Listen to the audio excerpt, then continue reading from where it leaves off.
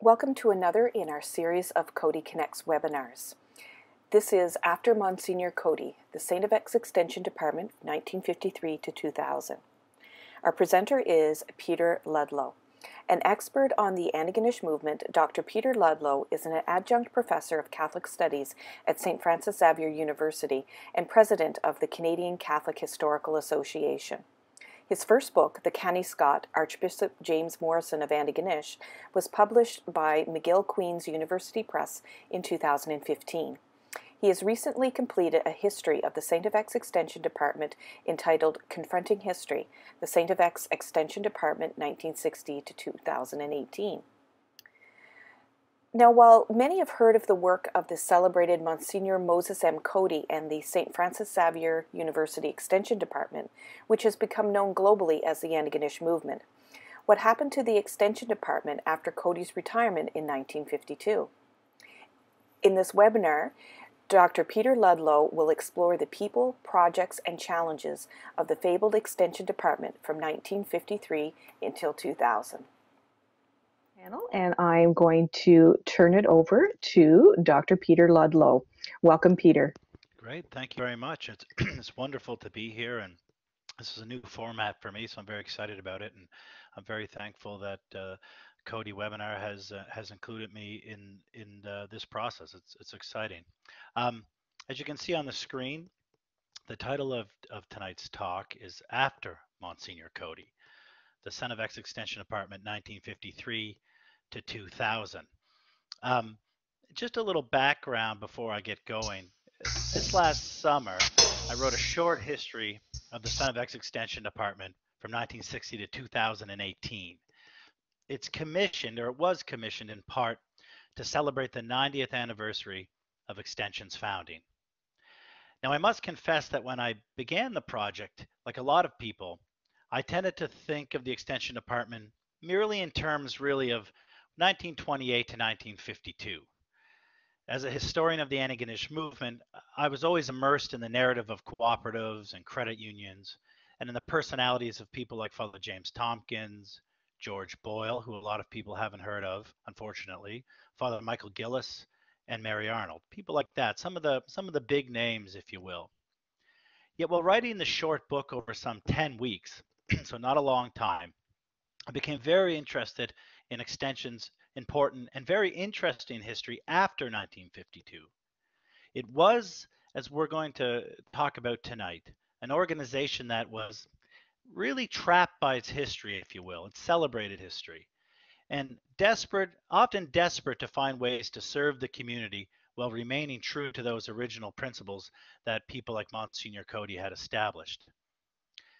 Now, two things before I get going. First, I know that many of you listening tonight have had your own experiences with the Extension Department or know something about the organization. And we really only have time for sort of a basic summary tonight. And when that happens, of course, some things often, or things will get glossed over. And so in fine Coady fashion, I do look forward to the information exchange that we can have when the hour is up. And the second, and as a social historian, it pains me to say that this is not exactly a social history. It's not a social history presentation because there's so much ground to cover that I stick pretty close to the directors.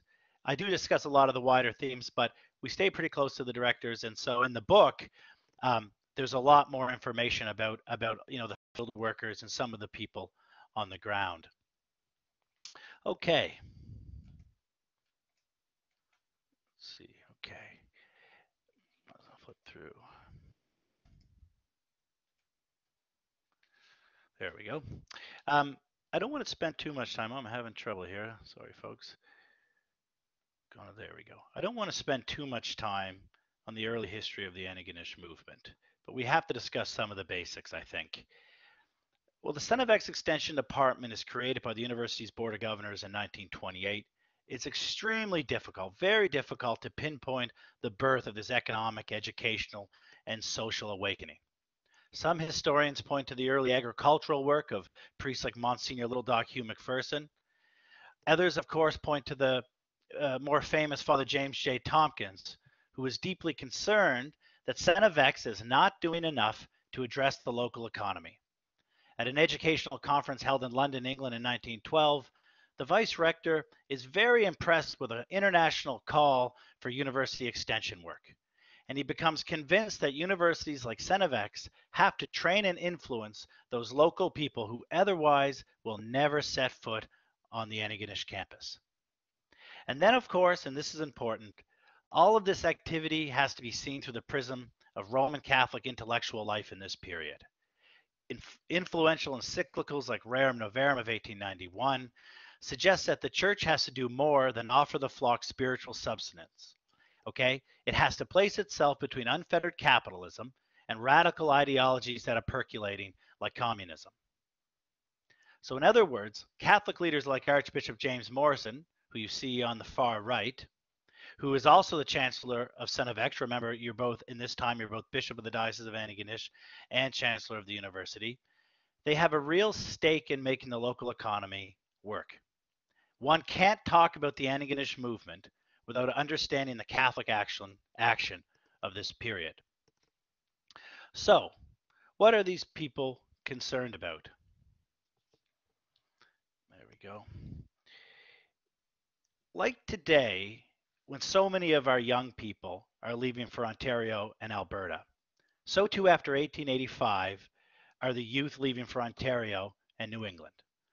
Okay, the causes of this generational problem are varied, but historians agree that by about 1890, when almost 100,000 people left the Maritimes, the exodus had taken on the characteristics of a mass migration. At one point, in fact, the outmigration from the Cape Breton countryside, for example, is so great that you see people writing in newspapers and in correspondence that young men and women are as scarce as hen's teeth.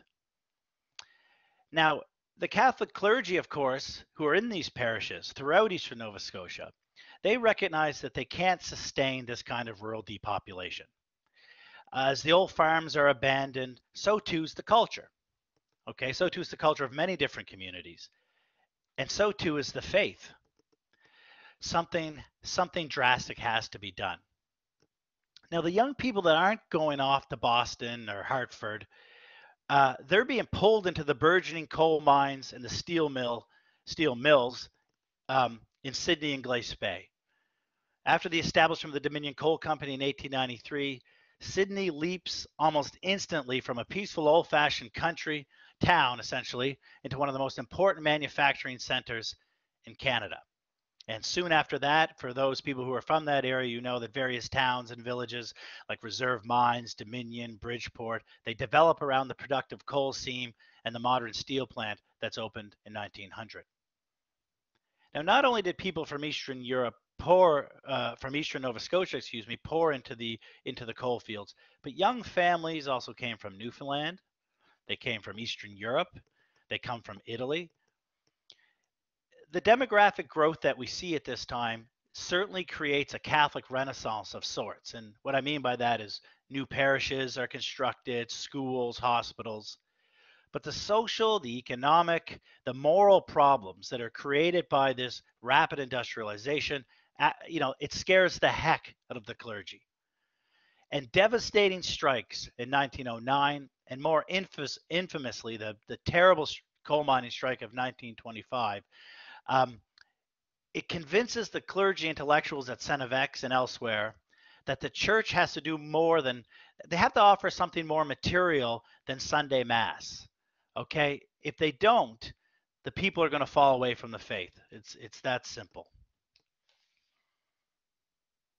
So these are the basic problems. So in the short term, what are the solutions? It's important that you understand that the Extension Department is born out of a process, and I can't stress this enough. Okay, it's a collaborative effort. Now, one of the most famous of these individuals, of course, is the Margaree native, Father James J. Tompkins. And I want to point out here, because I'm probably going to do it again during this talk, but I want to point out that we often call this priest Father Jimmy. And like I say, I'll probably do it again because it's such a habit. But Father Tompkins hated being called Father Jimmy. And I have a lot of letters and I'm going to hold one up if you want to. It's just to prove my point. But if you click on the right hand corner of your screen, I'll hold it up. And this is a letter from that Monsignor Coady wrote to a friend in Michigan in 1949, and he writes in it. He says, just to take a piece from it. He says, before anything else, I must clear up a false impression that some people have in the U.S. with regard to Dr. Tompkins' place in our movement.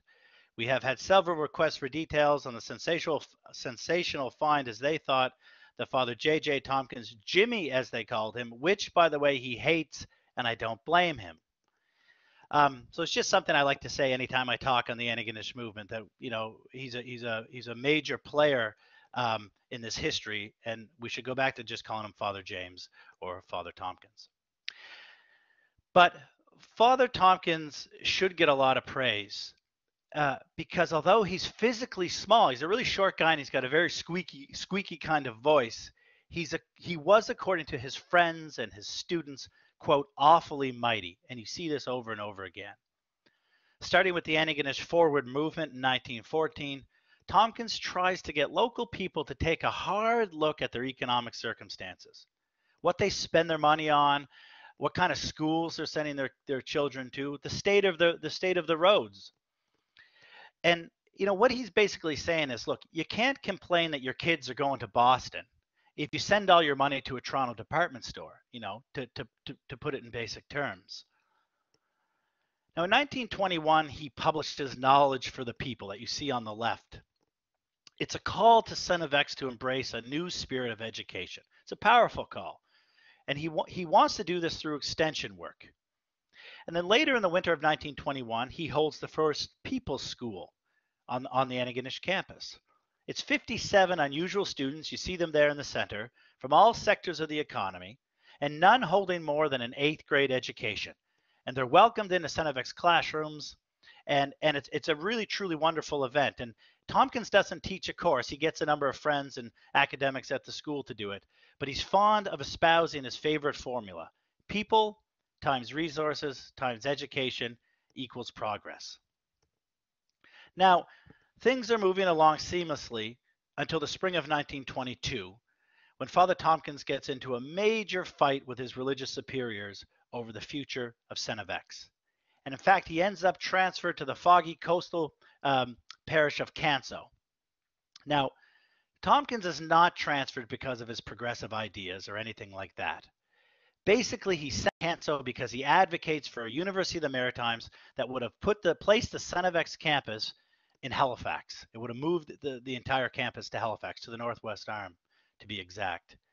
And more specifically, when his boss, Bishop Morrison, turns down the scheme and says, no, StFX is going to stay where it is, Tompkins begins supplying a young Angus L. MacDonald, who of course later became Premier of Nova Scotia. He supplies him with material to attack his superior in the secular press, and so an example is made of him. But the important thing to remember here is that the cause of extension work, so passionately pursued by Father Tompkins, is now taken up by others. Okay, believe it or not, there were other important contributors besides Coady and Tompkins. Let's see if my slide comes up here. There they are. The educational conferences, which were started by Tompkins in 1918, are by 1924 now organized by priests like Father Michael Gillis. If you don't know about the guy on the left, a major player in the Antigonish movement. Other priests like Father later Bishop James Boyle of Harvard Bushy, very active in lobster canneries and lobster cooperatives. And everybody wants StFX to begin some type of extension work. But due to a lack of finances and really a fear of failure, the university hesitates. Yet the priests have a plan. If StFX is unwilling to lead Catholic social action in eastern Nova Scotia, then the college would have to be scared into action. When the Scottish Catholic Society of of Canada, a local society with aims to preserve Scottish culture, music, the Gaelic language, and full of priests like Father Gillis, when they vote to raise $100,000 for some sort of extension program in the summer of 1928, well, StFX is forced to organize, okay? Because in no way can StFX, the only local Catholic college, allow another entity to become an educational leader in the region. Okay, so the demand is now palpable, and StFX has to lead. So what is the Extension Department mandate? This is a very basic summary because we have to move on. But the message is simple. Okay, the local people have to work out their own economic salvation. And to do this, the people have to embrace study and group action. And this is the basic strategy, okay? A mass meeting is held to encourage participation. Then local study clubs are organized in kitchens, in parlors, in parish halls. And these clubs liaise with the Extension Office, who provide them with reading and study materials. And study they do. In Clydesdale-Antigonish County, for example, members sought scientific strategies for pasture improvement. Well, at McKinnon's Harbor, Victoria County, merely investigating potato seed varieties increased annual production by almost 75%, if you can believe it. Now, I've always personally found it remarkable, and I know many others do too, that by the end of the 1930s, hundreds of people, most with minimal formal education, were empowered to study complex issues of agronomy and finance. And you know, you think about it, with the support of people like the American credit union advocate Roy Burgengran, Extension helps to get the Credit Union Act passed through the Nova Scotia legislature. And on a frigid December evening in 1931, 19 families at Reserve Mines Cape Breton agreed to pool their lifetime savings, wait for it, of $4.75 to start a community bank. It's incredible, $4.75, and that's the bank in the picture there. Now, I want to say a quick word about women here, because as a historian, and certainly a historian with interest in the Catholic Church, I think it's very important. Thus far, it's been a lot of Father this and Monsignor that. And of course, when talking about any Catholic social movement in this period, that's natural. But clearly, this is still a very patriarchal society. And so I think it's very important to remember that while women were obviously always active in their communities, and let's be honest, I think they probably understood better than men the effect that a poor economy is going to have on the entire family. But the Antigonish movement is a vehicle for women to take an active and public role in the community. It's important to remember that. Congregations like the Sisters of St. Martha had been the vanguard of Catholic social action, you know, providing hospital and welfare services since 1902. By 1926, the Marthas were in the countryside. They're teaching home economics and household management. Also, while the Extension Bulletin, and even at times the famous rural conferences, still promoted, as Rusty Neal has noted, quote, an idealized female-male dichotomy, women religious like Sister Marie Michael, Mary Sarah McKinnon, and Sister Mary Anselm, Irene Doyle, became public faces of the movement. And who can speak of this period without mentioning Mary Arnold, Kay Desjardins, Ida Delaney, Zita Cameron, and Ellen Arsenal? Okay, so suffice to say then that by the early 1950s, the cooperatives and credit unions of the Antigonish movement, well, they're famous worldwide. On 2 occasions, the Pope sends a special commendation, and priests like Monsignor Coady and Father Tompkins truly are household names. Extension has a lot of clout, and through its radio station, CJFX, the University of the Air, which began broadcasting in the spring of 1943, the message was modernized and taken into the kitchens and living rooms of the Maritimes. The personal celebrity of Monsignor Coady remained ubiquitous, and by 1950, the apostolic delegate, and that's the Pope's representative in Canada, he wants all Canadian seminarians to study the down-to-earth, quote, down-to-earth activities of the Antigonish movement. In fact, Coady's fame is so great that even the president of StFX at that time was somewhat in awe of him. As one person recalled, President Hugh Summers was, quote, so much afraid of Dr. Coady, what he might say. Yet, and I think this is important, this popularity does create a problem. Okay, because as early as the 1940s, the work of Extension is starting to become mythologized in books, newspaper articles, and even in Reader's Digest. And after Monsignor Coady's retirement from Extension in 1952, the facts quickly start to give way to hyperbole. The successes are highlighted, okay, but the failures are downplayed. Some men and women are made saints, others are made sinners. But most crucial for Extension, okay, and this is the thing to remember, is that Coady leaves the directorship as a kind of folk hero. And as we're going to see over the next few minutes, who can hope to replace a folk hero? Now, as we move past on this theme, as we move past Monsignor Coady, I want everyone to keep something in mind. In the 1980s, Dan McGinnis, then a young sociologist at StFX, courageously argued that the Antigonish movement had become a live ghost. Okay, the live ghost is the scariest of all Celtic myths, because it goes everywhere. It went everywhere with field workers to remind them of Extension's fabled past and their inability, if you will, to live up to the success of the early days. And as we shall see throughout this presentation, his analysis was spot on. So by early March 1952, then, after 24 years at the helm, Monsignor Coady's ailing body forces him into retirement. He still had passion for the movement, but heart attacks and surgeries had drained him of energy. Now, it's important to note that Coady handpicks his successor. And the man he chooses is the head of Extension's field office in Sydney and former pastor at St. Anthony's Parish in Glace Bay, Father later Monsignor Michael Joseph McKinnon. Now, this is a very good place to point out an important change both in the clergy of the Diocese of Antigonish and in the faculty at StFX. Until the 1940s, most of the clergy, women religious, and college professors, who were mostly priests in that time, come from the rural areas of eastern Nova Scotia, so communities like Mabu, St. Andrews, Iona. Most, having grown up in an agricultural setting, they had little understanding of the labor movement and even at times were mistrustful of union rhetoric. Now, that does not mean that they were opposed to unions or anything like that, or even working class ideals. It's just that they're very unfamiliar with them. But by the late 1940s and 1950s, most of the clergy, like Monsignor McKinnon, are now coming from the demographically larger colliery towns of Cape Breton. And having been reared among the union halls and wash houses, okay, their idea of what might be considered radical has changed. Moreover, before entering StFX, many of these young men spent time working in a coal mine or working in the steel mill, and so they have an intimate understanding of industrial life.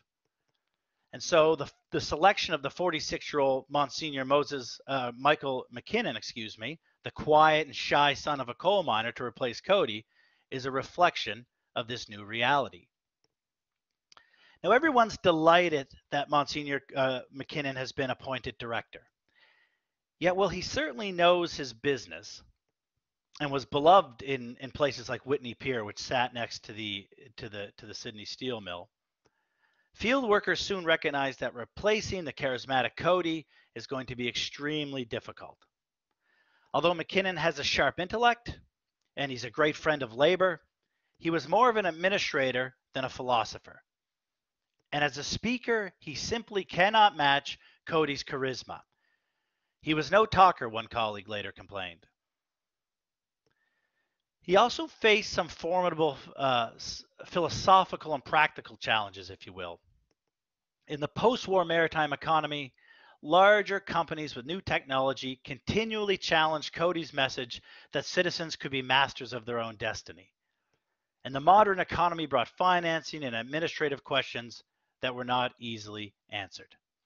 In the 1930s, it was easier to run labor schools, Monsignor Hugh Summers later recalled, but in the modern economy, as soon as you brought these labor leaders along, they started asking questions that Extension couldn't answer. The challenging economic landscape. Consumer cooperatives, for example, were increasingly challenged by Dominion Stores and Simpson Sears. And the loss of Coady generated a sense that Extension was starting to wane. So this is as early as the late 1950s. People are starting to get that feeling. More problematic, Bishop John R. MacDonald, Bishop of Antigonish and Chancellor of StFX, soon begins to grumble about the lack of progress. There were also a few administrative stumbles. The expenses for the fisheries grant, for example, had not been reported for 2 years, and there was a growing rift between Extension and the Provincial Department of Agriculture that threatened to cut off vital funding. It was soon clear that a change had to come. There will always be some question as to whether McKinnon was happy in the work he undertook, recalled one friend. There are those who feel that he left his heart in the parishes. Now, primarily to repair the relationship with provincial bureaucrats, in 1958, McKinnon is removed from Extension and appointed Executive Vice President of StFX, a new position. So while Coady had served 24 years at the helm, his hand-picked successor had lasted less than 7. For those used to Extension having a free hand, it's an ominous development. I also want to note here that the removal of Monsignor McKinnon represents the last of the old Extension pioneers. In 1952, Angus Bernard A.B. MacDonald, Coady's original assistant, had died. He died in Ottawa. Father Tompkins in 1953.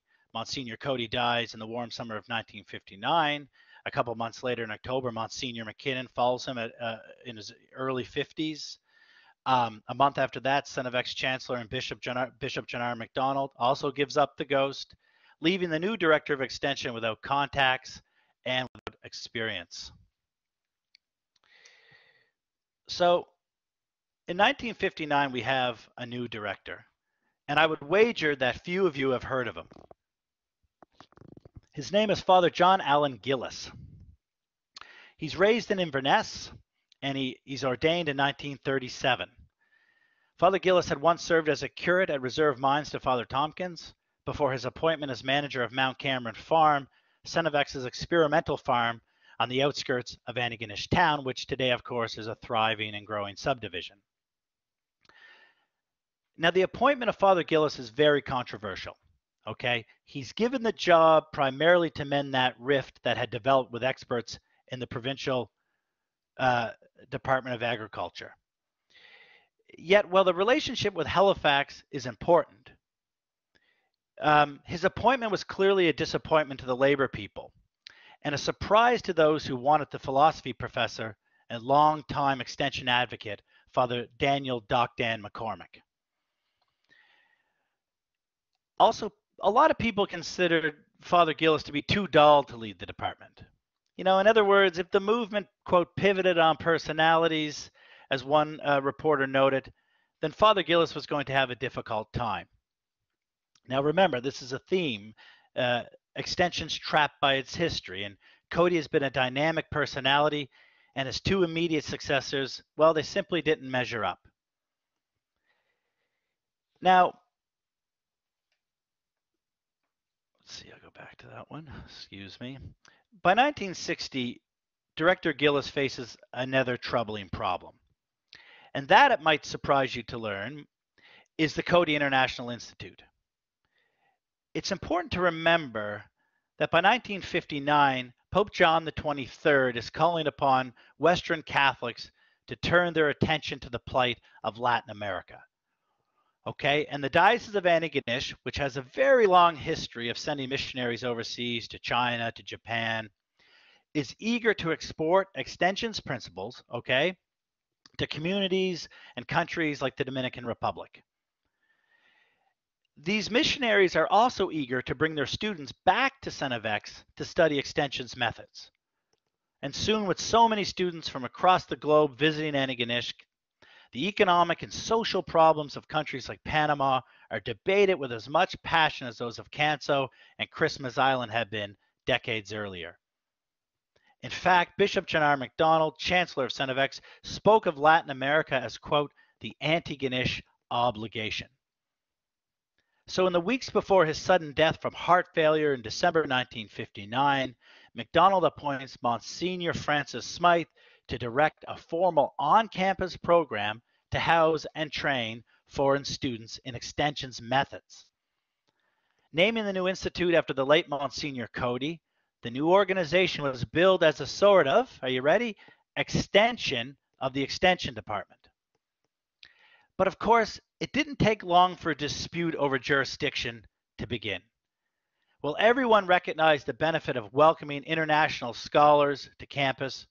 Father Gillis is deeply, deeply concerned that the Coady Institute has been hastily organized, especially without defining its role in relation to the Extension Department. Most importantly, Gillis insists that the new Coady Institute becomes a branch of a larger and better funded Extension Department. Now, this is important to keep in mind because this is really the beginning of a long and complicated relationship between the two organizations. Now, without going into too many details, while trying to make the new Coady Institute into Extension's little brother, so to speak, Father Gillis makes a number of tactical mistakes. The first thing is he clearly underestimates both the yearning for global missionary work at StFX and also the desire for the institutional prestige that Coady could provide. Second, as Monsignor Smythe, one of the diocese's finest intellectuals, has been called home from a prestigious national posting in Ottawa, the priest is not interested in playing second fiddle to Father Gillis. Third, and perhaps most importantly, Coady had external funding. And in fact, they even had a large grant from Archbishop Richard Cushing in Boston to construct a new building. In other words, Monsignor Smythe held the cards, and while he agreed in the short term to become an extension of Extension, he was not prepared to accept this arrangement on a long-term basis. Now, recognizing the brewing problems between Extension and Coady, President Hugh Summers tries a number of solutions, but they all fail. However, when William Power is announced as Antigonish's sixth bishop in May 1960 and thus Chancellor of StFX, Father Gillis's position is, I think, severely weakened. Not only did the new bishop, a native of Montreal, want an international presence at the college, but Power did not have any previous loyalty to Extension. He wasn't from the Antigonish diocese. And recognizing that he lacked the support of his bishop and facing general complaints about his leadership, in the summer of 1961, Father Gillis resigns.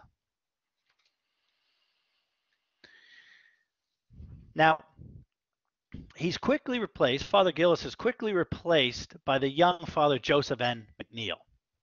He's the first native priest with a doctorate in canon law, but in many ways he's a strange choice to lead the department.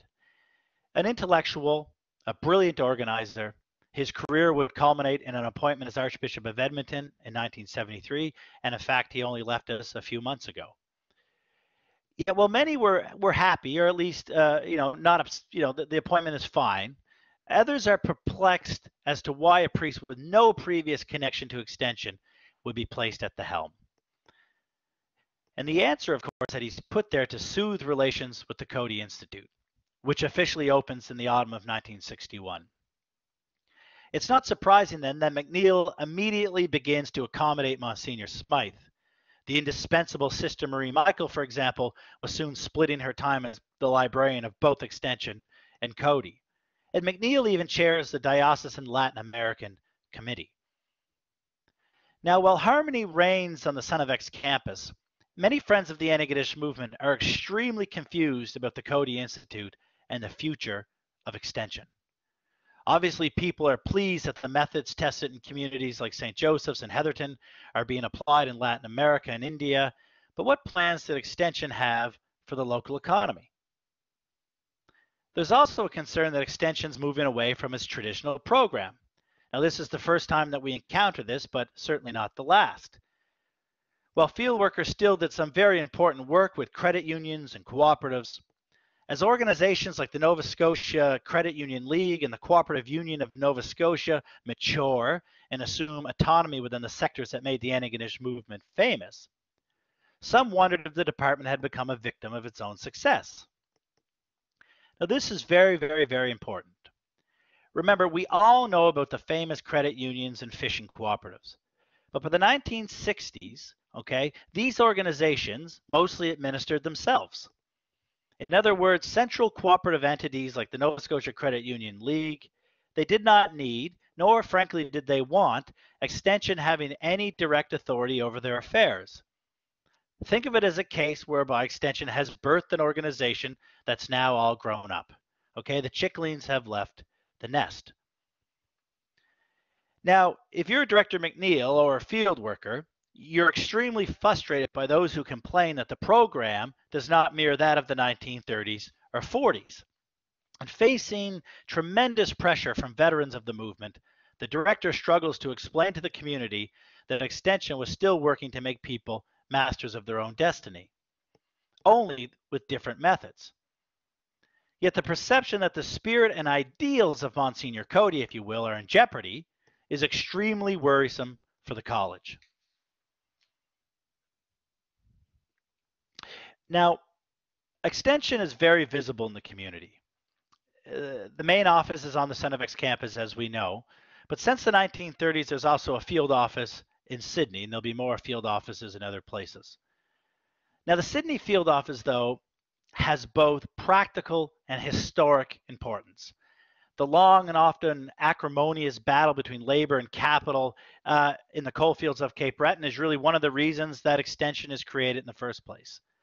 It's a busy office, and an office which by the late 1950s, I'm told, had some 50 volunteers. Yet by the 1960s, coal and steel are in trouble. In 1962, for example, the number 16 colliery in New Waterford, which had produced some 17 million tons of coal in its lifetime, is shut down.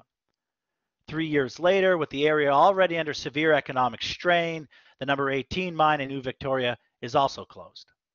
Now, for Extension field workers in Sydney like Father William Roach, it's time to worry. And when, therefore, in the summer of 1967, Ottawa creates the Cape Breton Development Corporation, or DevCo as it was known, to take over and operate the coal mines, Extension is a firm supporter. And incredibly, less than 2 weeks later, the owner of the Sydney Steel Plant announced that the plant would cease production in April 1968. Black Friday, as the notice of the closure was known locally, stuns workers and absolutely caught the government, labor leaders, and Extension field workers completely off guard. Now, fearing the total collapse of the entire social and economic structure of Cape Breton, within hours, Director McNeil has Father Roach working on a problem. He's working on this problem full time. Collaborating with other church groups, labor unions, and politicians, in November 1967, Extension helps rally 20,000 citizens to march in a parade of concern. And what they're demanding is provincial government intervention. And in December 1967, Halifax announces that the Sydney Steel Corporation, or Cisco as it became known, would operate the mill as a provincial crown entity for at least a year. Now, clearly advocating for state ownership of Cape Breton's industry was certainly not part of the original message of the Antigonish movement. But times were desperate. The ghosts were lurking, but there was no other way to keep the mines and the steel mill operational. Now, as I mentioned previously, Director McNeil is a bright guy. Okay, and in the summer of 1969, he's plucked away and he's appointed Bishop of St. John, New Brunswick. To replace him, StFX quickly announces the appointment of the gentle giant, the director of the Sydney office, Father George Topshee. Now, Topshee is certainly next in line, if that makes sense. He's clearly the most experienced. But it's important to note that he was very close friends with Monsignor Smythe over at Coady. In fact, they shared a classroom seat together in grade 4. It's also clear that Smythe wants Topshee to succeed him as director of the Coady Institute. And while he's not Smythe's immediate successor, in 1973, StFX does indeed appoint Topshee as both the director of Extension and the Coady Institute. And in the rain-soaked autumn, the two offices are moved under one roof in the John R. Macdonald building on the south end of campus. Now, while there's harmony between Coady Extension, Father Topshee's administration begins during turbulent times. Objecting to in loco parentis, which means clergy serving in place of a parent, undergraduates demanded campus reforms and rebelled against the traditional authority of the priest professor. In 1970, the prickly issues of alcohol and freedom to entertain members of the opposite sex in the dorm rooms dominate campus politics. Although a tempest in the teapot, the unrest reached a violent crescendo when a gasoline firebomb is thrown through a window in Morrison Hall. And in response, classes are canceled, students are sent home to write exams, and the administration threatens to cancel convocation. Now, as some 56 students begin a 4-day hunger strike on campus, a collection of writing and speeches of Monsignor Coady is released in Canadian bookshops. And for many of the older cooperators who had devoted their lives to a program that helped fishermen, miners, and farmers earn enough money to feed their families, the question of open doors really seems like another world. Yet this erosion of clerical authority is not limited to the Xaverian campus. When in the midst of this student unrest, for example, Father Topshie is quoted in the provincial newspaper advocating for a merger of Nova Scotia's small municipalities, there are many who feel that the priest should stick to baptisms and funerals. Even within the pages of the local diocesan newspaper, The Casket, there are emerging debates on whether or not the priest should speak on social issues from the pulpit. So while Monsignor Coady and Monsignor McKinnon succeeded in part because of their clerical status, by the 1970s, it's not always advantageous. That's important to remember. Things are changing. Now, another thing I really want you to think about, and I want you to remember about Father Topshie, is that he's really a labor man, okay? Between 1933 and 1936, he works in the Sydney steel mill, okay, to save his tuition for StFX. And he is therefore extremely knowledgeable about the needs of working class families. Now, there's no question that Fathers Topshie and others like Father Andy Hogan, who's working in the Sydney field office, they represent, I think, a new era in the university's relationship with labor, and it certainly demonstrates a shift leftward, if you will. While clergy intellectuals once recoiled, for example, at the radical rhetoric of Cape Breton communists like J.B. McLaughlin, one of the principal advocates of the infamous 1925 coal strike, by 1970, Father Topshie mused that, quote, God had given McLaughlin the reward of a martyr, end quote. That's a major statement. And if you compare the two eras, that really stands out. Now, in 1971, due to Father Topshie's personal initiative, if you will, the New Atlantic Region Labor Educational Center, or ARLIC, was established at StFX. In conjunction with the representative federations of labor, government agencies, in the wet and chilly March of 1972, 30 students, if you think about that First People's School, well, this is another similar thing, 30 students from the ranks of labor arrived on campus for an intensive 2-week course. We want to extend the horizon of the labor movement beyond the bargaining table, noted one participant, to the whole field of community involvement and social action. But, like his predecessor, Father Topshie struggles to explain how programs like ARLIC fit the message of cooperatives and credit unions. Moreover, as the new federal regional economic programs like the Department of Regional Economic Expansion, or DRE as it was known, begin to pump money into the local economy, Extension struggles to maintain its own independence. In fact, field workers become wary even of suggesting government programs as a means of financing new endeavors.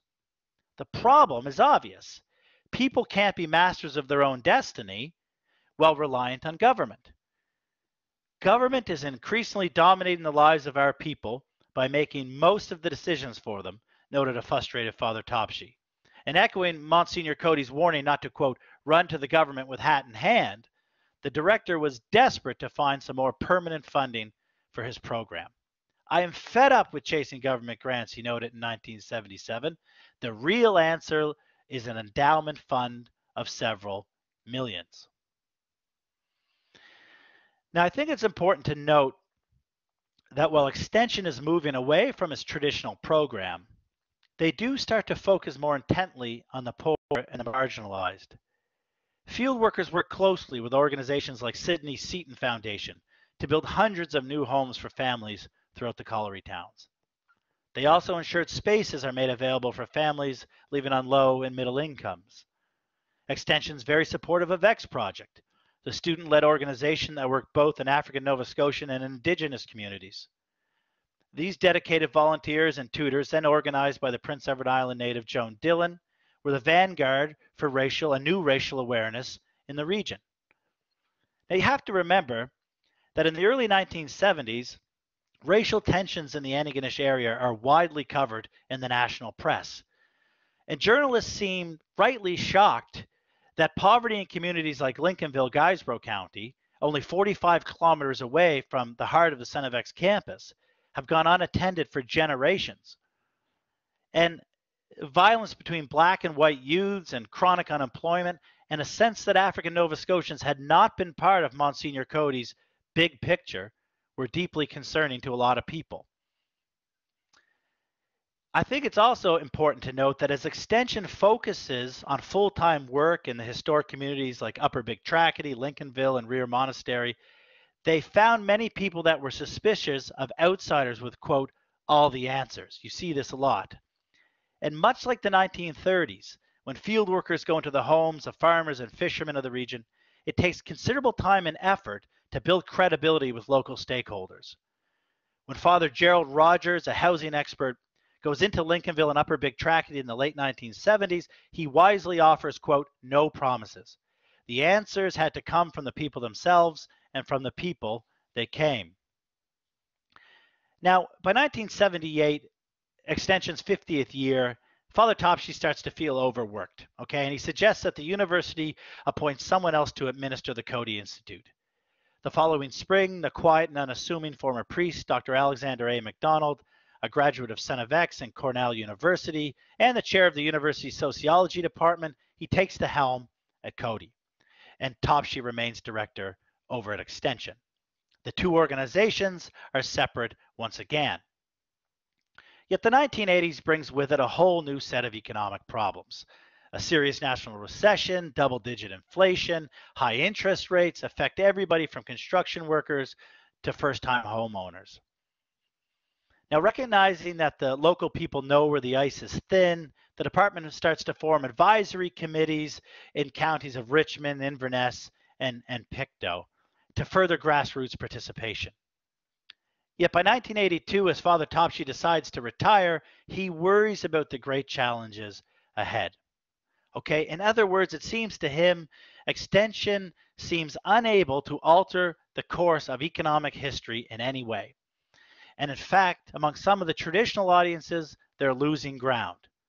After the merger of Xavier College and the Nova Scotia Institute of Technology, for example, field workers in Sydney were told not to compete with the programs now offered by the fledgling College of Cape Breton. So indeed, at times the mandate seems to be shrinking. Now, in the midst of these problems, Father Topshie retires and he's replaced by Dr. Teresa McNeil, a graduate of the StFX class of 1957 and an Extension veteran who had first worked out of the Sydney office in 1960. McNeil has a doctorate in adult education from the University of Wisconsin at Madison and returned to StFX to chair the brand new Department of Adult Education in 1970. Now, unquestionably, the appointment of Teresa McNeil as the sixth director is a historic moment. Not only is she the first lay director, but she's also the first female to guide the movement. And as I noted earlier, women like Mary Arnold and Ida Delaney had made vital contributions, but no woman had ever been at the helm. Now, perhaps it's this change of perspective, and this is important, but having surveyed her new department, Dr. McNeil makes the decision to take Extension in a different direction. And the problem in her mind is that while Extension considered itself a player within the economy, in reality, it did nothing of the sort. In other words, if the purpose of Extension as articulated by its celebrated founders was to employ group action to create structural change within the local economy, then Extension had appallingly low productivity. And moreover, while the general public might still associate Extension with the fabled cooperative movement, McNeil wanted people to face the fact that organizations like the United Maritime Fishermen no longer wanted their direct help. As difficult as this might have been for the Friends of the Antigonish Movement, The cooperative centrals were no longer part of the department's mandate, and it was simply time to move on. Instead, Dr. McNeil wanted her field workers to focus on adult education, research, and the development of the entire human person. Now, regardless of what you think of this decision, and it was very controversial, you have to admire her courage. Not only is she the first lay woman in control, but she's now taking Coady's movement in a radical new direction. So what changes do we see? The first, McNeil brings with her to the Extension Department the university's continuing education program. She also soon begins the Training the Trainers program, which brings in much needed resources, and both of these activities soon grow. They're separate from extension work, but they're soon considered part of the wider program.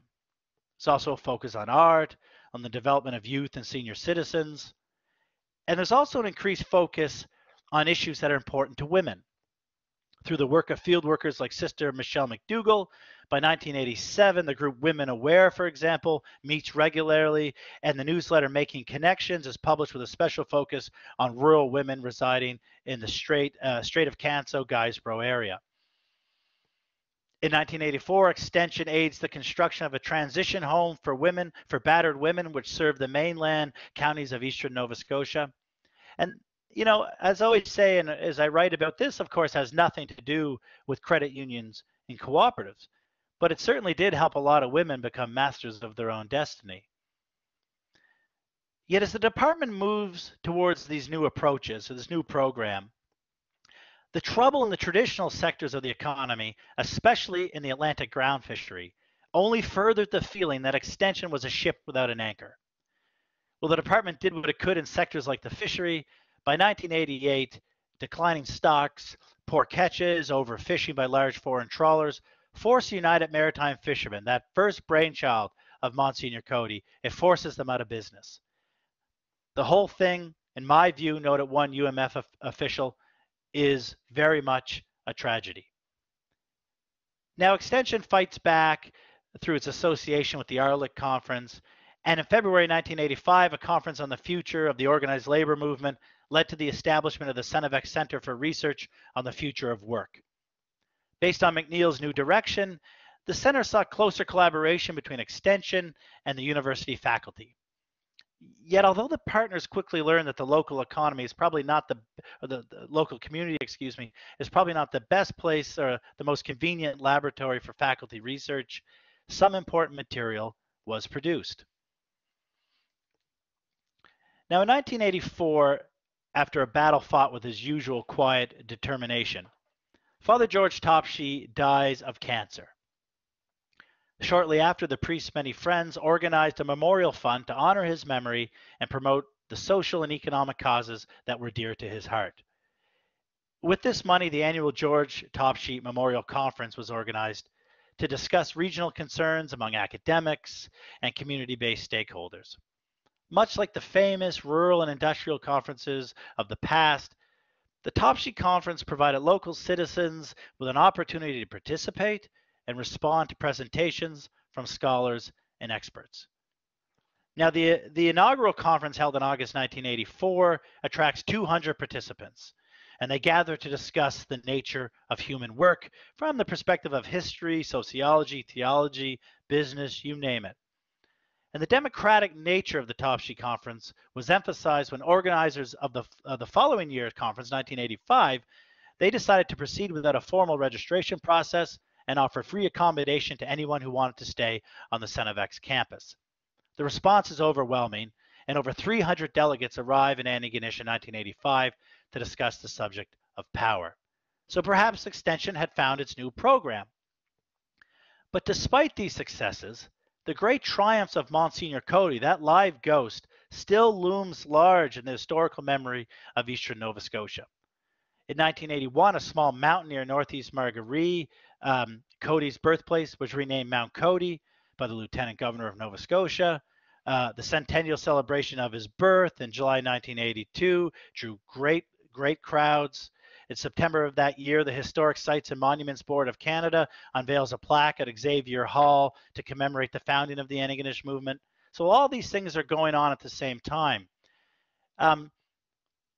when you juxtapose these, the fame and the celebrated history of the past with all this bad news that we see by the early 90s in the traditional economic sectors like the fishery, people start to aggressively critique Director McNeil's focus on adult education and research.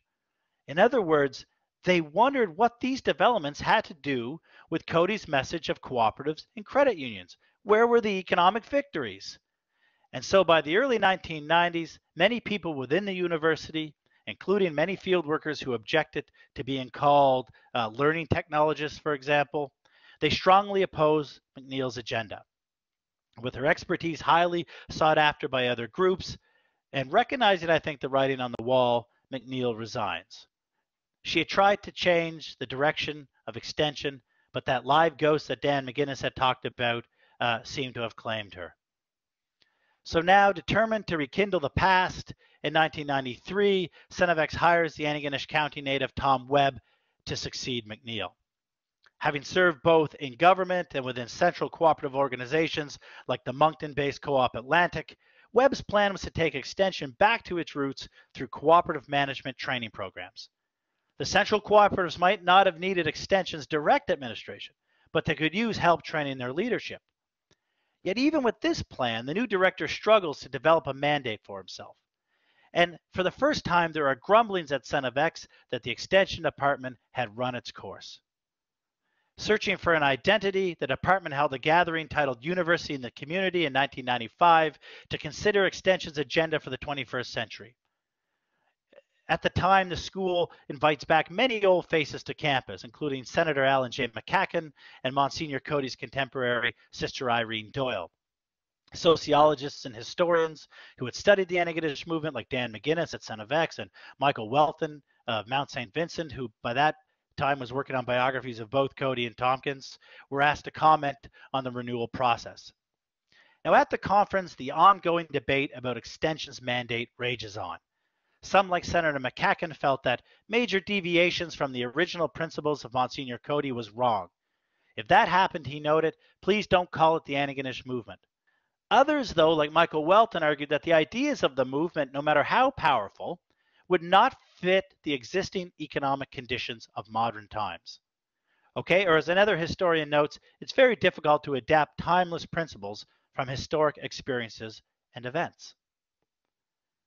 Now, as Director Webb worked to fund his cooperative management program, Extension continues its work in the community. There was, for example, a strong focus on women's issues, poverty, housing. Field workers helped organize a second stage housing project in New Glasgow, cooperated with the Transition House Association of Nova Scotia, worked with women in low-income situations, and one field worker even worked on a spousal homicide study that was submitted to the province in 1995. After the collapse of the Atlantic ground fishery in 1991, Extension's instrumental in organizing the Coastal Communities Network, which brings fish harvester organizations, municipalities, development agencies, and church groups into active collaboration. When the traditional economic sectors began to fail, Extension was there with its initiating the development of enterprising activities project, which was known as IDEAS, and it hosted a number of fairs and venture forums to assist potential entrepreneurs interested in new economic opportunities. Extension also remains committed to health research, and field workers collaborated with the Nova Scotia Heart and Stroke Foundation on a campaign to increase awareness about the dangers of poor diet and lack of exercise. They also support the province's Strengthening Community Health Program, and by the end of the decade, through the successful People Assessing Their Health Project, or known as PATH, Extension facilitated local health needs assessments, offered Saturday morning workshops, and supported community participation and decision-making on health-related policies. Yet despite all of this important work, Director Webb is frustrated in his attempts to get back to the department's roots. When he finally puts together funding for a cooperative course, he's informed that the university is not interested. It is, I must say, a real point of irony. Frustrated, by 1999, the director had resigned and eventually took his idea to St. Mary's University in Halifax. Now, as we get towards the end of the presentation, we're at a critical juncture, okay? By 2000, construction is transforming the StFX campus, and the university takes a long, hard look at the Extension Department. Now, with Director Webb unable to get his cooperative management program off the ground, the university seems very unsure of how Extension fits into the institution's future. In fact, it looks like it has come to the end of the road. Moreover, the continuing education courses, which provided much needed monies, were moved out of Extension's remit to become the new Department of Continuing and Distance Education. And not only did this strip Extension of some revenue, but it greatly reduced its profile. Now, as the search for a new director goes on, the university decides that Extension is now to focus primarily on economic development and exclusively in Eastern Nova Scotia. Under this new mandate, some Extension staff leave the department. Others are concerned about how Extension might promote enterprise development without duplicating the work of other agencies like the StFX Enterprise Development Center, which had opened in 1997. And for Dr. Roger Werrell, who took the helm in 2001, the new mandate is extremely restricting. And more ominous, I think, immediately after tabling his first report to the university's Board of Governors, it was questioned whether or not the Extension Department should even continue. In fact, some of the governors noted, quote, that the world was very different now, end quote, meaning presumably that Eastern Nova Scotia no longer needed Extension's assistance. Clearly, by the early 2000s, the days when the department could get by on its historical legacy and goodwill are over. 2000 to 2014 would prove to be a very, very difficult time for the Extension Department. In 2008, the historic Sydney field office is closed and the staff is shrunk. There are, of course, some pretty big successes. Extension helps communities fight back against school closures. They do a lot of work within the Mi'kmaq community and within the environmental sector. And it shows, I think, that while bruised in this period, they had not been completely broken. But encouragingly, in 2014, a new StFX administration decides that indeed Extension does have a future. And in fact, in 2016, the current president of StFX told a gathering of alumni that the school was, quote, recommitting to Antigonish, the Antigonish Movement 2.0. More important, this had been embedded in the university's strategic plan. So the work continues. So we've come to the end, and I know we've covered a lot of ground, and I want you to remember a few things to take away tonight. First, the people who took the Extension torch from Monsignor Coady, A.B. MacDonald, and others faced what I think is an impossible task. Not only were they replacing a folk hero, they were charged with replicating the great successes of the 1930s in an entirely new economic environment. They were hounded by Dan McGuinness's live ghost.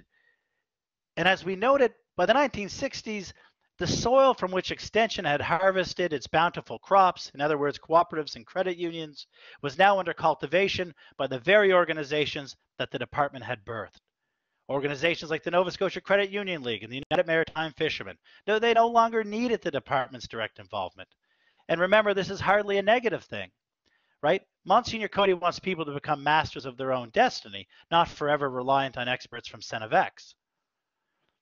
We also have to keep in mind that the intervention of federal and provincial governments into the regional economy through development programs and crown corporations like DevCo meant that Extension was forced out of many economic sectors.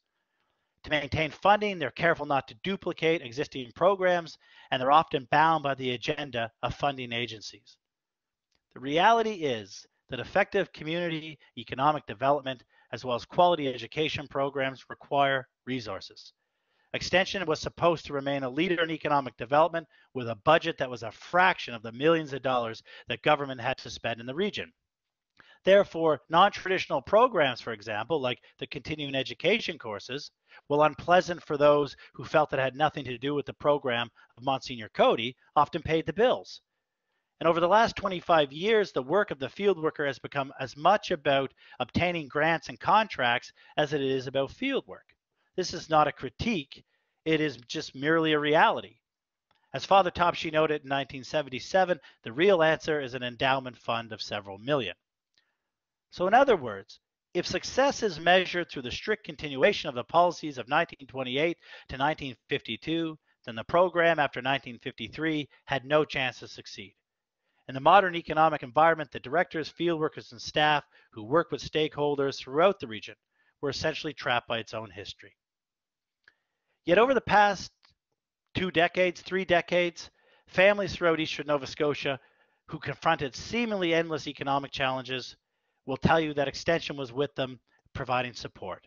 Communities that have watched, for example, their economic industries collapse in the 1980s and 90s, or more recently watched their local schools close down, understand both the material and psychological importance of an active Extension Department. No one will write books about my field workers, Tom Webb once told me, but they did some fine community development work. The legendary Father Tompkins, certainly no believer in institutionalism, once noted that we should use our best brains to solve our worst problems. In other words, scholars and experts were not meant to glance down upon the community from their lofty spaces. Rather, they're there to employ their knowledge and expertise to serve their communities. Education for education's sake is noble and important, but Father Tompkins believed that the universities had a greater and equally noble obligation to the public. So Extension continues to chart its course, ghosts and all. So thank you very much, and now I'm very happy to have a wider discussion. Thanks for listening, folks. Peter, that was absolutely fascinating. Thank you very much for that interesting retrospect. So folks, this is our opportunity now to engage in conversation with Peter and with each other. You'll notice at the bottom of your screen there is a microphone icon. One click will turn it on. One click will turn it off when you're finished. There's also a hand raised icon if you would like to raise your hand to let us know that you do have a question. And if you're a little shy on the microphone, there is a chat feature where you can also add your comments. And you will find that by clicking on the purple tab that you see at the bottom right-hand side. And what that will do is it will expand the Collaborate panel. And when you do so, you'll notice that there is a chat button. Looks like a little thought bubble, and you can type your question there. So do I have anyone who has any comments or questions for Dr. Ludlow?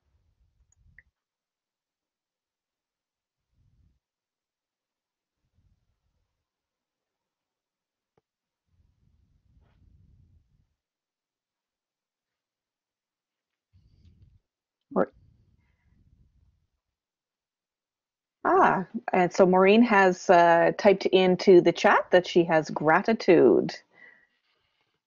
Well, thanks, Maureen.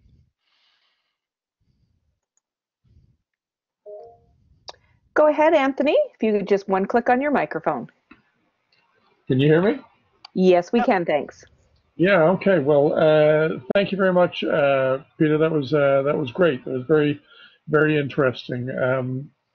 I have a bit of baggage with both Extension and the Coady Institute, going back to the days of Father Topshie and Dr. McDonald, Angus MacDonald, and all that. So I look forward to reading the book. So let me just flag a few things as you're going through it, and it brought back a lot of memories, and I recognized more people in those photographs than I should have, to be honest. But just a few things that I'm just curious about, whether you capture them in the book or not. Just so one of them is just some sectors of work that you didn't mention. So I'm just wondering if they've been lost to history or whether they're there. So there was certainly some work with Indigenous communities back in the 1960s.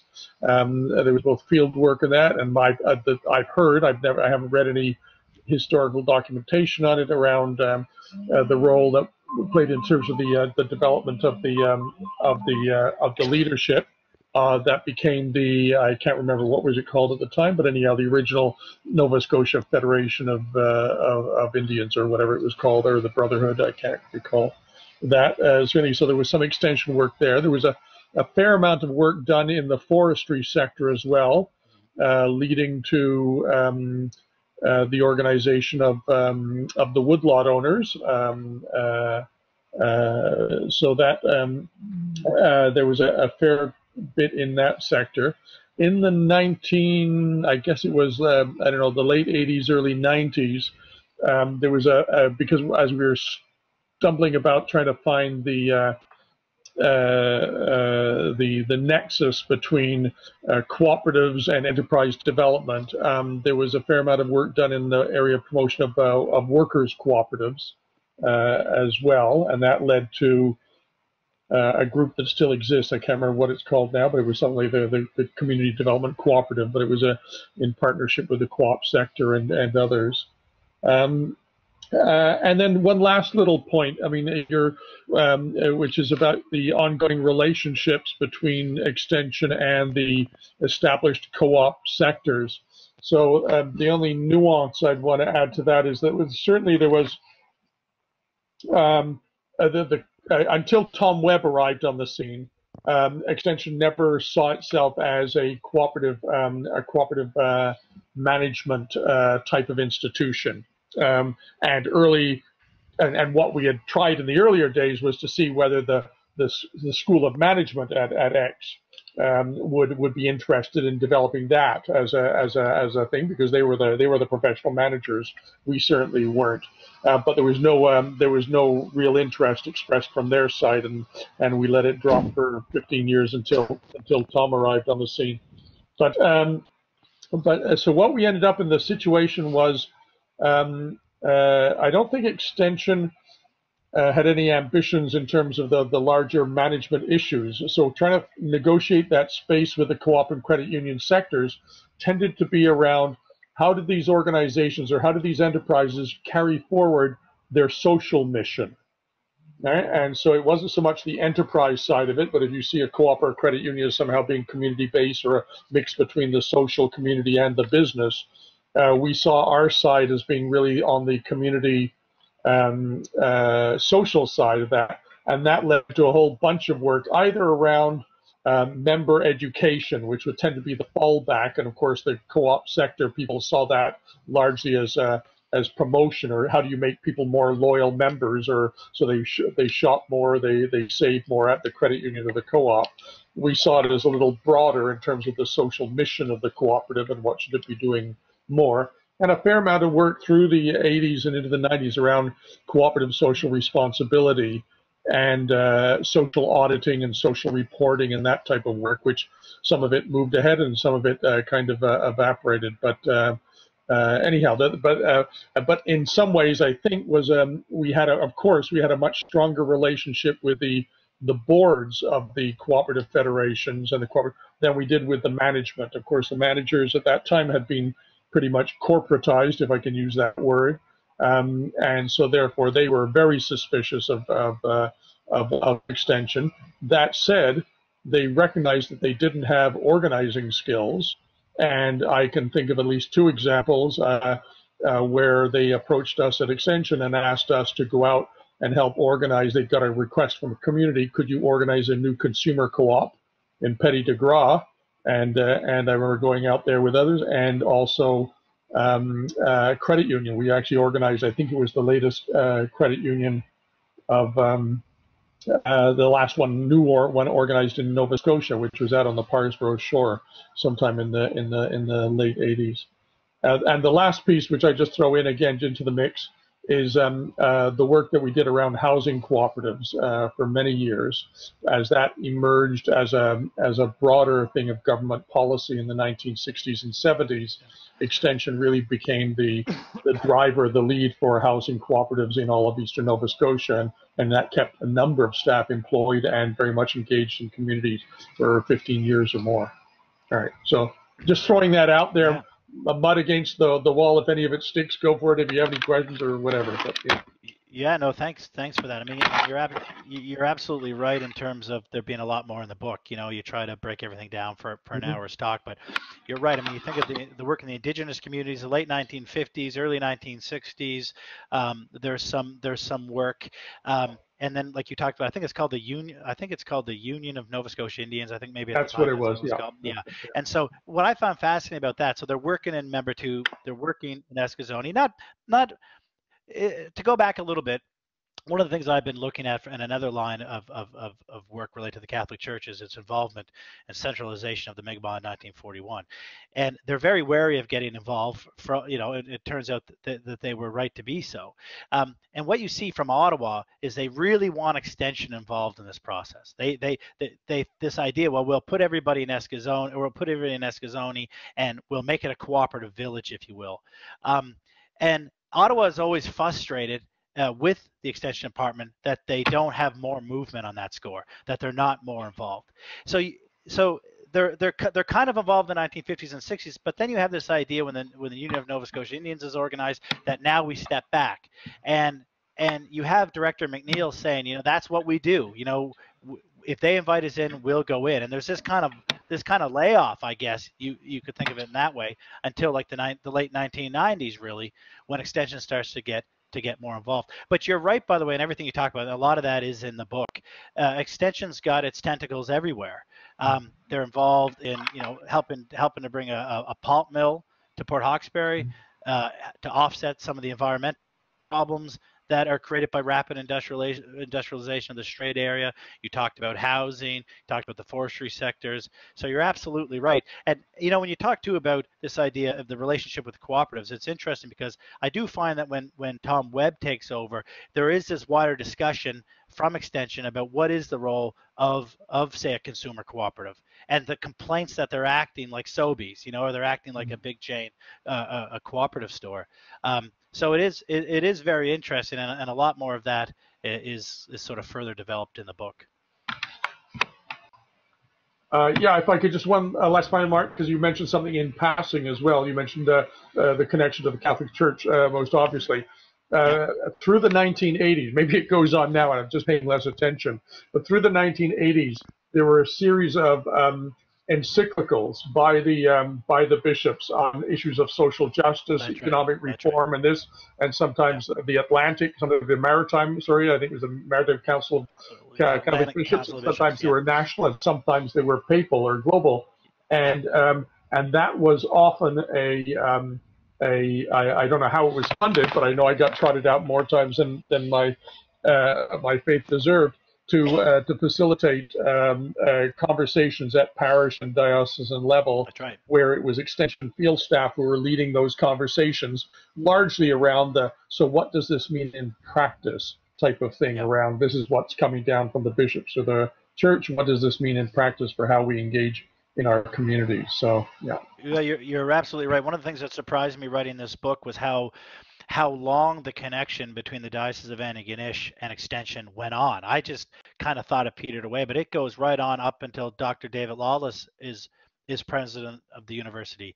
And you're right, the term social justice, which is kind of ubiquitous today, is really introduced into the Extension lexicon in the early 1980s, when the Atlantic Council of Catholic Bishops does indeed start to talk about some of these social issues. And it shows you how intertwined, and again, I was very surprised, but that's coming from a more of a secular mindset or a secular environment that we live in, that they were so intertwined in those days. But it's another very important part of the story. Of course, when Dr. Lawless tries to essentially make the university a little bit more Catholic, there's pushback from that, and then it seems like after Lawless, the diocese and Extension are kind of separated for the long term.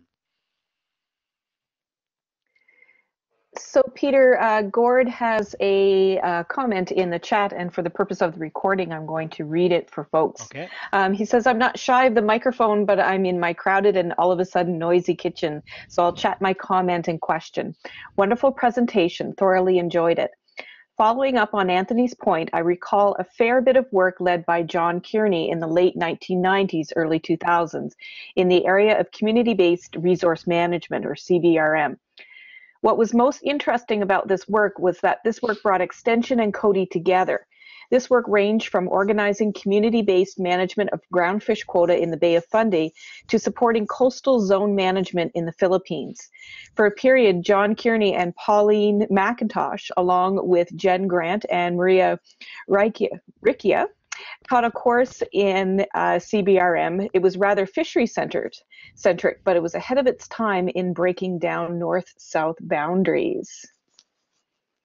Yeah, no, I mean, and that sums it up very well, and that's a big part of the book as well, and it talks about that era and the work that was being done in the Bay of Fundy. And they even had come up with, they in extension style, they had, talked and worked very closely with local fishermen.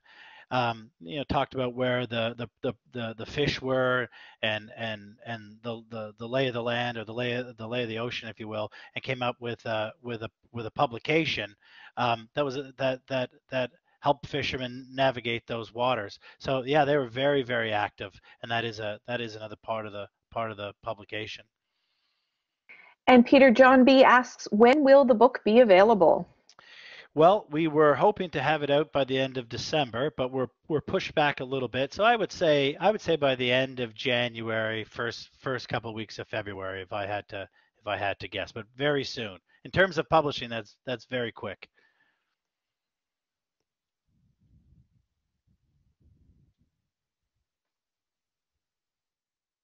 And Maureen Coady has asked, what is your sense of the inspiration of the Antigonish movement today? Well, I think that it's still very powerful. I mean, there's no question, at least among the older generations, and that it's still ingrained in our psyche. I think there's enough people, though I am surprised when I go to conferences or academic events and people don't know who Monsignor Coady was. But what I think people are recognizing is that the need for this program has not changed. That's a fascinating thing. If you go director to director to director, if you start in the 1920s and you go to the 1990s or into the 2000s, everybody's talking about the same issues. It's one of the great sadnesses about our region and our economy that we essentially have the same. We have problems about migration. We have credit. We have credit problems. We have a lot of the similar issues. Problems in the rural areas. How do you keep your schools? So I think it's vitally important. What I think we do need, though, is to continue to talk about, especially its history. I think a lot of the history has been lost. There's a lot of players that people don't know about. And part of that problem is the intense focus we have on Coady and Tompkins, who were both wonderful, important characters. But there are so many other people that had that played their role. People like George Boyle. I often say nobody's ever heard of George Boyle. He wrote 4 books. When he died in the 1950s, he died quite young. He had health issues. He edited the Extension Bulletin, the Casket, and Bishop Patrick Bray, who was from St. Andrews, just outside of Antigonish, wrote a long letter to the paper saying, he's the intellectual mind behind the movement, and people haven't heard of him. So I think if we widen the scope of our education and keep in mind that we need extension more than ever, I think it can play a major role in our communities. But if you drive around eastern Nova Scotia, we get outside of Antigonish and look around. Look, we need help today. We need ideas,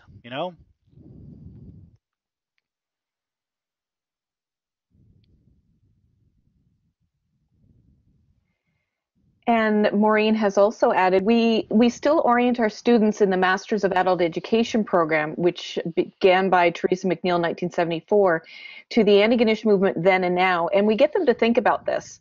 In reality, conditions have not changed that much. Still grayed out migration, resource challenges, etc. Many of the same issues in different forms. Yes, we need ideas. Gord helps us with this. Yeah.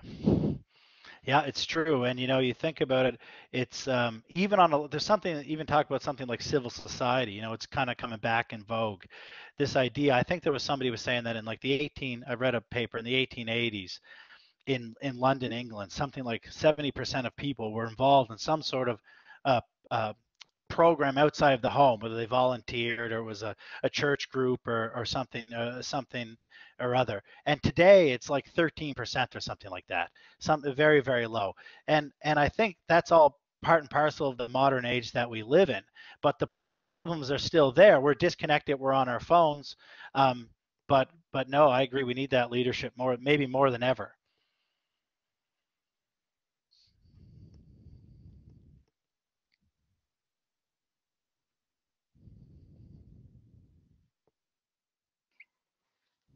So folks, and Maureen just wrote, thank you for doing the heavy lifting to remind us of the history in such detailed fashion. Again, gratitude for keeping this in our thoughts.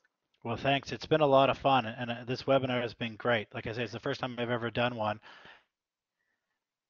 Started the Antigonish Movement. This is the third thing I've been able to participate now from writing this book and being part. You know, it's one thing to write about the Antigonish Movement; it's another thing to be a part of it. So it's been a lot of fun.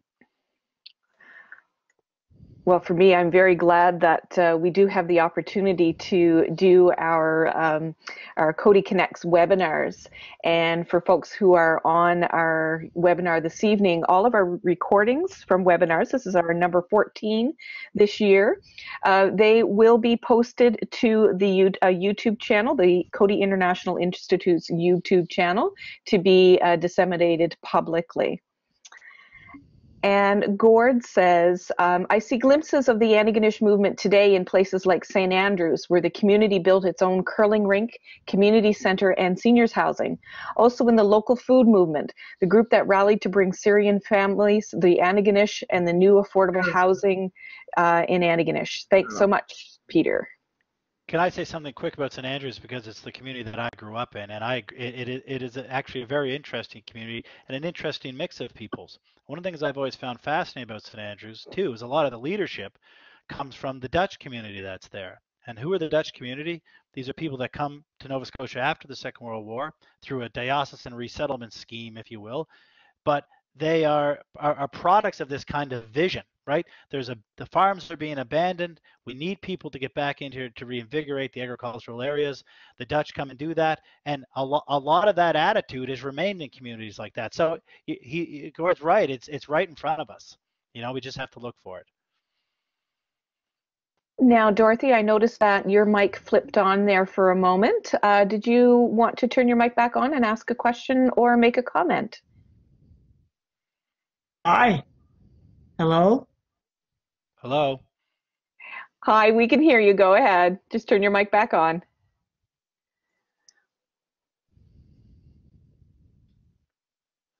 Oh, your mic might be off again, Dorothy. If you could just, there you go. Go ahead. Hello? I am older. I'm Peter's mom, and I, as a child, would not have survived without the Antigonish movement. They gave us everything that we needed, and I believe that growing up in St. Andrews for my son was a good experience, and the Scots and the Dutch do very well together. They built an incredible community. Mm-hmm. Yes, they did. And, you know, Heatherton, my mother there, who's not feeling well, as you can hear, grew up in Yes, Heatherton, I had the flu.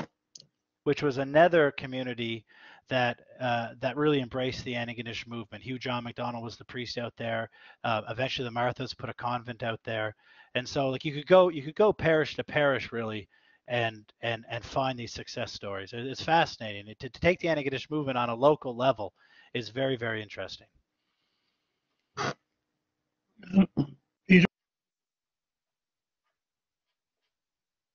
Yep. All right. As we're wrapping up, is there any other final comments or questions?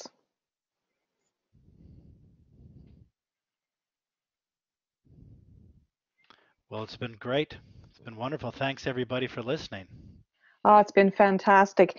And folks, those of you who are still in our system, I invite you to take a peek at the chat. You'll notice that there is a web link there. That is our webinar evaluation series. What we're trying to do is make sure that we are offering webinars that are of interest to our audience, and we also collect feedback on what types of webinars we should do.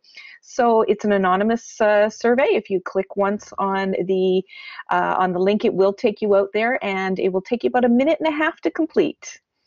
So just some final comments. Maureen said, aha, I knew you must be from the area. I lived in the Netherlands for 10 years, and I see they are, as you say, products of this kind of thinking. I think the Antigonish movement has new forms based on the same principles, and so we have to consider how the principles are being operationalized in new forms, not old. Gord says, like Maureen, very grateful, and I can't wait for the book. And Anthony said, that was great. Thanks. Look forward to reading the book. And I too look forward to the book. Yeah, I me assume too. I assume, Peter, that the center image in the screen with the dandelion is the anticipated cover. That's the cover. Yeah, we're very happy with it. Fantastic. Yeah. Yeah. We'll know what we're looking for on the shelves. Yes, indeed. Well, folks, Wonderful. I appreciate your attendance this evening. It's been an absolutely enlightening evening for me, and I'm sure for our listening audience, both live and into the future when we get this recording posted to the Coady International Institute's webinar channel on the YouTube site.